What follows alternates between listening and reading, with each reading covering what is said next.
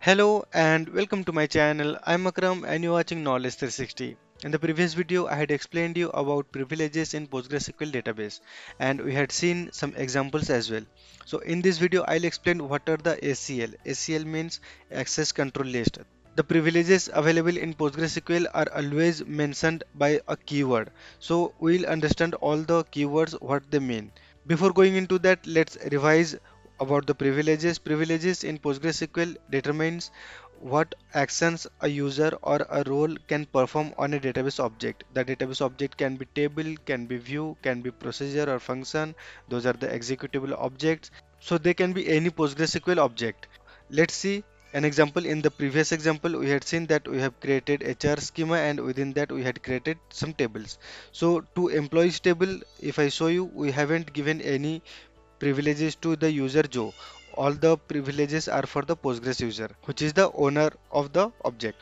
So now I'll perform this grant command to grant the privileges to the Joe user. So the grant is successful. Now I'll show you the update. So here we can see that the user Joe got all the privileges and the grantor was the Postgres. So we'll see what these letters mean. They are the ACLs. So from our output we can see that lowercase r stands for the select, W stands for update, A stands for insert, lowercase d stands for delete, X stands for references and lowercase t stands for trigger. So these are the privileges that we have given to the user Joe. That means the user Joe can perform all these actions on the table employees, that is within the HR schema of the company database. When we executed this dp command, we got the output like this that I have already shown you on the PSQL tool. Now let's revoke all the privileges from the user Joe and again verify. So the Joe user must not have any access. Also, let's see the grant options. The grant options determine that the user to whom the grantor is granting the privilege, if they can grant to other user or not. That means if I give the grant select to the user Joe with grant option, then the user Joe can also grant this employees table to some other user. So let's give this grant option and also non-grantable update privilege I'm also providing to the user Joe. So now let's again verify it.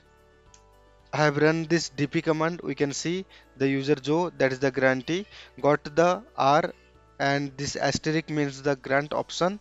So read and with the grant option and the W, that means update, which is non-grantable because there is no asterisk with it, and the grantor was the Postgres. So the ACL entries are in the format of grantee, then equal sign, then the privilege abbreviation, then asterisk mark. Asterisk mark stands for the grant option, and then it can be any number of privileges, and then slash, then the grantor. So in the example you saw that the Joe user was the grantee and R, then R, that stands for select with asterisk, that means with the grant option, and then W is the non-grantable update privilege given by the Postgres. So here is the complete table of ACL privilege abbreviations. So for example, we can see for select privilege, the abbreviation is lowercase r, and it can be applicable to large object, sequence, table, and table like objects like view and the table columns. Similarly, we can see like truncate for truncate, the uppercase D stands for truncate and it is applicable for the table. Similarly, there are other privileges as well. For example, the execute privilege, it stands with the uppercase X and this is applicable to function and procedure. The create privilege stands with the uppercase C and it is applicable to database, schema and table space. So this was all about the privileges in PostgreSQL database, and we have also covered the ACL privileges. In the next video, we'll cover the topic of row security policies in PostgreSQL database.